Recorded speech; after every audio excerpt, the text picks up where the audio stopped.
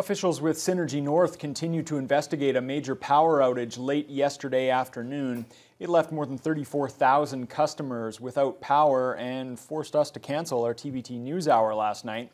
The interruption impacted two of Synergy North's main transmission stations, including the one next to St. Patrick High School.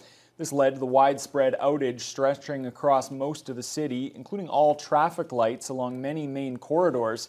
Synergy North spokesperson Leslie Racco says it appears to have been caused by an interruption of supply at the transmission level. It was the largest outage Synergy North has had this year and the most widespread in recent memory. They are doing an investigation today. We should have answers next week what happened. But at this point, we are very happy with how quickly we were able to restore customers within 40 minutes with that significant amount of customers that were affected. We appreciate our customers' patience yesterday evening. We understand it was a nice night, it was dinner time, and it did interrupt a lot of people's daily routines. So we appreciate their support throughout the evening.